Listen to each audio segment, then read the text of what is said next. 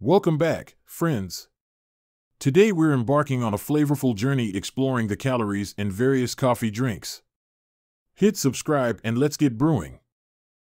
Beginning with black coffee, pure, simple, and merely 5 calories per 250 milliliters.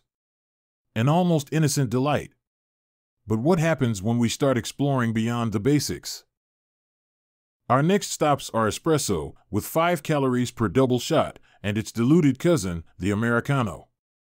A plain Americano holds about 10 calories for 250 milliliters, but opting for milk adds a caloric spin, ranging from 20 to 40 calories depending on your milk choice.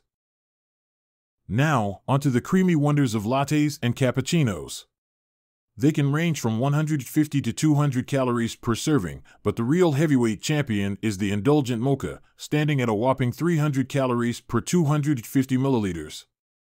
Quite the hefty delight, isn't it? Exploring the chilled avenues of iced coffees, from a 100-calorie classic iced coffee to a 150-calorie caramel version, we witness the caloric play unfold.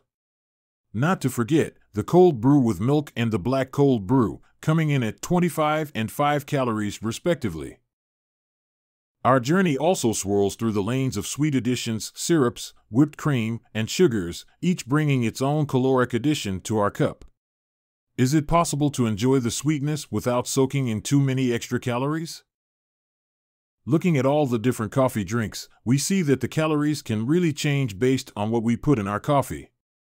If you're trying to not gain weight, it's good to think about what you're adding to your drink. Thank you for joining us, Coffee Explorers.